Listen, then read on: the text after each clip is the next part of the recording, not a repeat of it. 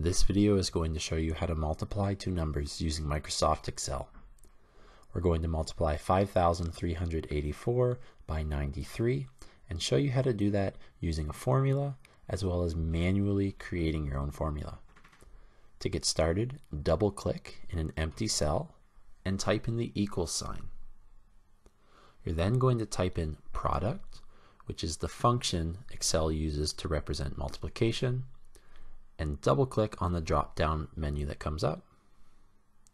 Now we have to select our data, and we do this by clicking and dragging over all of the cells that we would like to multiply. Now we have our equation. We need to close the bracket and press enter to do the calculation. We can also do this manually by double clicking in the empty cell and typing in the equal sign. We're then going to select the cell that contains the first number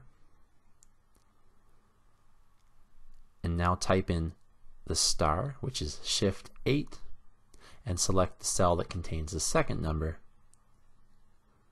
Now we have our manual equation and we can press enter in order to do that calculation.